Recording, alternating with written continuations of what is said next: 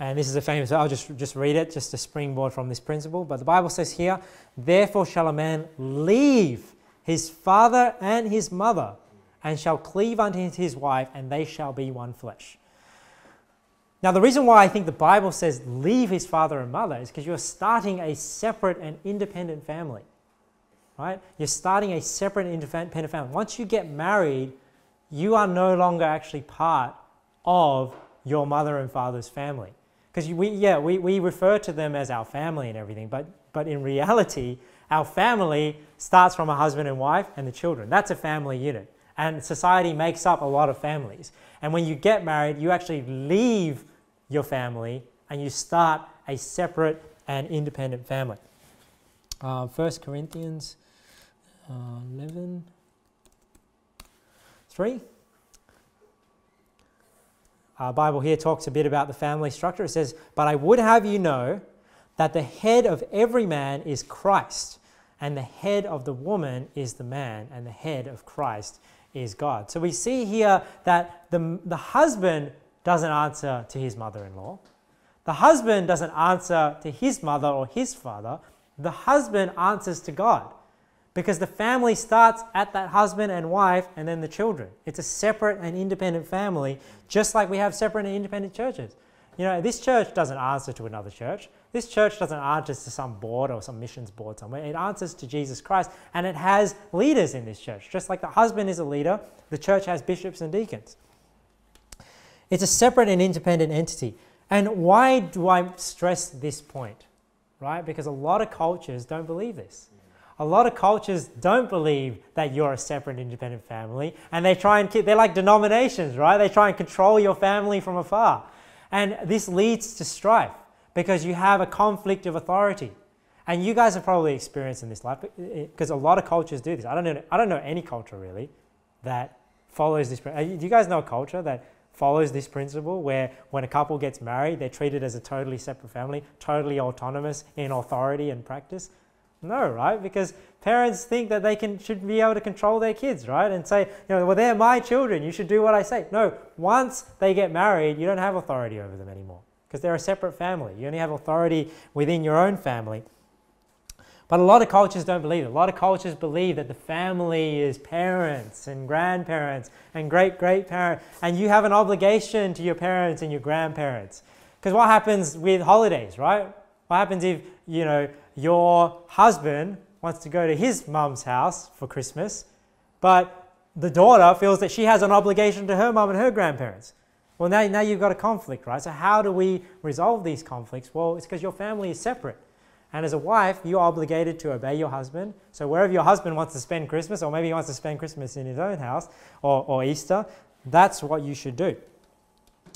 So the reason why, you know, I believe that this is important, because when people believe that family includes parents, includes grandparents, includes extended family, it leads to a lot of strife because you get your authority structure all out of whack.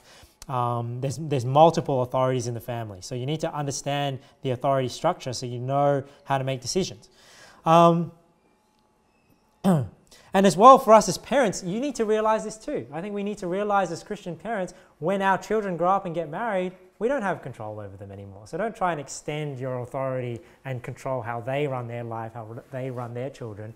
We need to allow them to grow, allow our sons to grow in their lead role as a husband and as a father to their house. And allow our daughters, right, when we're parents of daughters, allow our daughters to submit to their authority. Don't undermine the authority of her husband, you know, and get your daughter to do things that you know are contrary to her husband. You should be encouraging your daughter to submit to the authority, the new authority in her life, which is her husband. Yeah, and I mentioned about the holidays. That's usually what happens, right? About holidays, or even how you want to do certain things, you know, how you want to treat your children. So, you know, knowing your relationship hierarchy helps you to make these decisions in your life. Who you're obligated to. So how should it work? So the way I think it works is, you know, obviously God is first, and then it's your spouse, right? Because your spouse, you're one flesh, right? And we're meant to be taking care of our one flesh. That's the most important human relationship. So you have God, then you have your spouse, then you're obligated to your children. And what have I got here? So God, spouse, children, then I think it's your parents. You know, you have an obligation, especially sons, to take care of their parents if your parents can't take care of themselves. Then your spiritual family, and then, you know, other people, you know, whether that's close relatives or strangers or colleagues or friends or whatever. Other than that, I put them all into the same category, to be honest. You know, extended family and friends. You may feel that you have more obligation to extended family just because maybe they've done things for you and things like that. But really, I don't treat them any different to, you know, a friend or a colleague or somebody that an acquaintance that I know. It's just somebody that is outside of my family that I don't have a biblical obligation to. So a couple of things from that, you know, so husband and wife is the most important human relationship. So make sure you prioritize it. Make sure you guard it, right, above everything else. You know, in your family, it should always be parents versus children, or parents versus grandchildren. It should never be husband versus wife. It should never be boys versus girls, right? I mean, unless you're playing a game, obviously that's a joke, but you know, if you're playing a game, then you know, that's why it's funny, right? Because it shouldn't be that way. You know, sometimes when I organize the teams for bowling, I split up husband and wife, just for fun, right? But, you know, when it comes to serious matters, husband and wife should always be on the same team, right? You should always come across as one team to your family, whether it's parents, whether it's children, whether it's friends. You need to guard that relationship. You don't want anything to come in between that. So if we have this priority, right, then there are things like, you know, don't neglect your family to preach the gospel. You know, as bad as that sounds, you know, you shouldn't neglect your family to go and preach the gospel. You know, if you're preaching the gospel so much, you know, you love unbelievers so much that your family's neglected, you've got your priorities wrong. You know, you need to make sure that you're spending time with your family, that you love your family more than you love unbelievers. Hey, I'm all for loving unbelievers. This church is all about loving unbelievers, right? But not loving unbelievers more than our church family, not loving unbelievers more than our physical family, which we have an obligation to. So whilst I don't believe you should neglect your family to go soul winning, to preach the gospel, as well, you don't use it as an excuse not to go soul winning. Right? You don't say, oh, I'm loving my family so much that I don't go soul winning at all, that I don't spend any time soul winning, because part of, like I said, loving your family is showing them that good example. So, you know, I'm not going to judge you because I don't know your heart, right? So at the end of the day, you know whether or not you're prioritizing your family, whether you're prioritizing soul winning the right way. But I think the principle is there that our family is more important, our church family is more important than unbelievers, but we do also need to find time to reach unbelievers, because that's what we're on this earth to do. And yeah, love your church family more than unbelievers. So this idea of being an independent and separate family, it means don't let in-laws get between you, right? Don't let in-laws get between you, especially when it comes to raising your children. You know, when it comes to raising your children, often mothers-in-laws or mother-in-laws, you know, they want to tell you how to raise your children and they want to come in and say, do it this way. I personally believe it's up to the husband, it's up to the father of the house to take a stand for his family. You know, if your mother is pushing your wife around, you know, the way that she doesn't do it or she doesn't want to do it, it's up to you, husbands, to take a stand for your family. I don't believe it's the responsibility of the wife or the mother to take that principled stand for their family. You know, that's a man's job, to protect the family, to take a stand. You're not only protecting your family physically, right? Like, you're meant to take a stand and be willing to die for your family, right? To die for your husband, for your wife. I think it's the same when it comes to spiritual things. You know, husbands, you need to man up and you need to stand up to your in-laws. You need to take a stand, and when they're doing something you don't like or is not right, you know, you don't necessarily have to say it in an offensive way, but you have to be the one. It's not, I don't think the onus is on your wife to say, hey, that's not how we do it in this house, you know, and to take that stand. I believe that's the husband's job. So I already mentioned, you know, if you're a parent yourself, you know, don't undermine the authority of your daughter's husband. Don't undermine the authority of your son in his marriage. Don't make, you know, his wife obey you instead of him. You know, husbands need to stand up. And yeah, when it comes to in-laws, let me just show you this verse in Ephesians. See? You know, because the commandment to parents, let's just read it here. It says here, children, obey your parents in the Lord, for this is right. Children, obey your parents in the Lord, for this is right. So the Bible clearly commands that children ought to obey their parents. But it's children, isn't it? Because sometimes in-laws will misinterpret the command to honor your father and mother. It says, honor thy father and mother, which is the first commandment with promise. So we have a command to honor thy father and mother, not to obey your mother and father. Because there comes a time where you're no longer under their authority, that you do not need to obey your mother and father, but you do need to honor them. Respect them, and honor them also means monetarily, meaning we have an obligation to our parents. If they cannot financially support themselves anymore, we ought to take them in and honor them and take care of them and pay for them because they raised us. So we have a responsibility and a command to honor our father and our mother, but children, only young children that are taken care of by their father and mother that are not married, should obey their parents in the Lord, for this is right. And it's in the Lord, meaning you don't obey your parents above the Lord.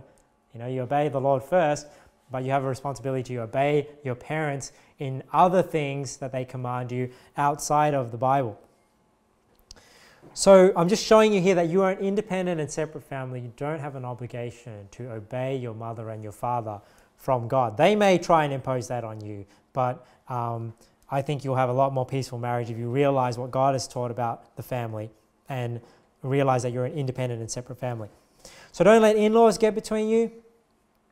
And Kevin touched on this last week, but don't let children get in between you, your marriage, right? Because children, they're smart. They'll try and play you one against the other. And Kevin touched on this. That's why you have to communicate, right? You have to know what your standards are. Know how you deal with these situations so that when your child goes to one parent, it's the same answer as if they go to the other parent, then they won't even try.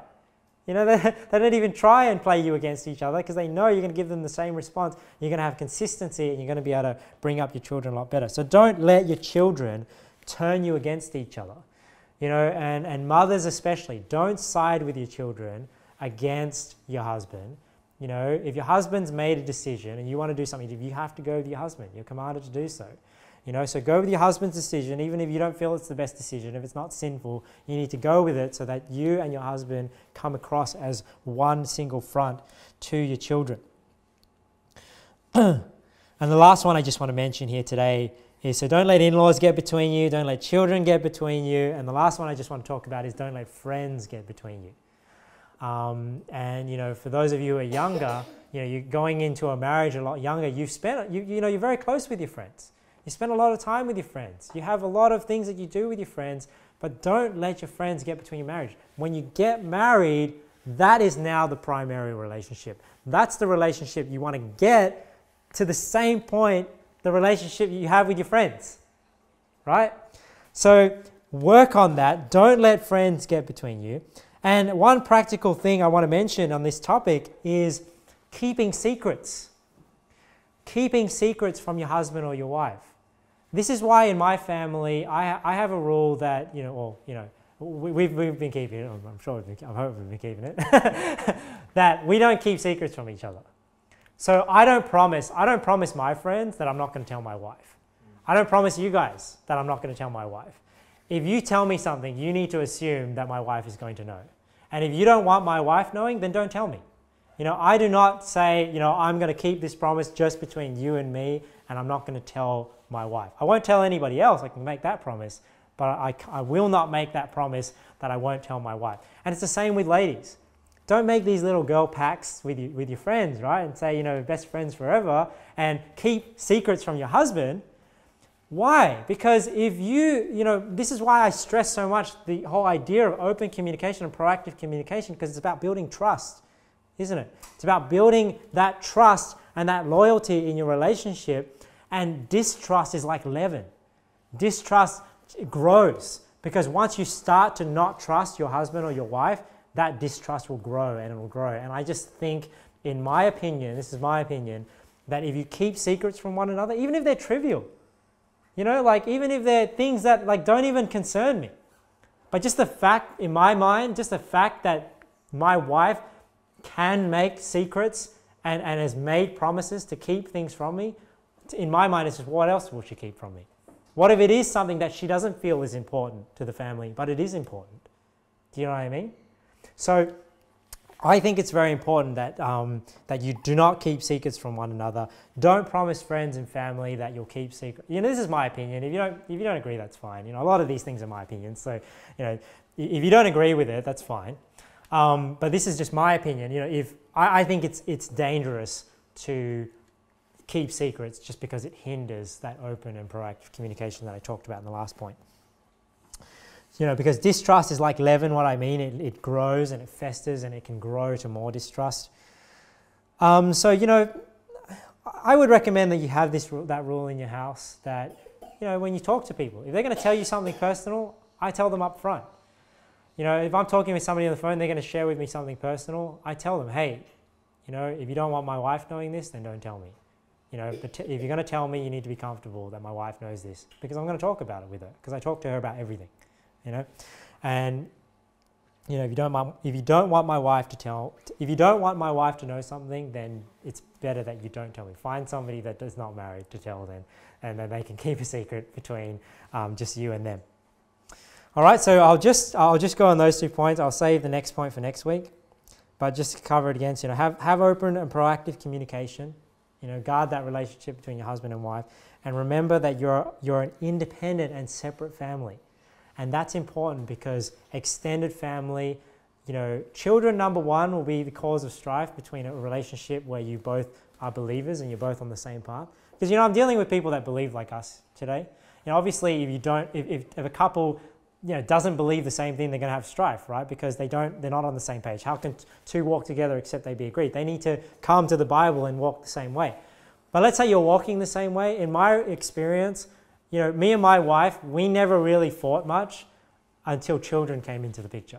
Because what is there to fight over, right? You have the same goals. You're both trying to serve God. You have the same priorities. What are you fighting over? It comes when children come into the picture, and then you're a bit more stressed, right? A bit more, they're pushing you to further than you are. Now you're responding maybe a bit more aggressively to your spouse. But even more so is extended family. What happens when in-laws come into the picture? Right? What happens when, friends and family come into the picture?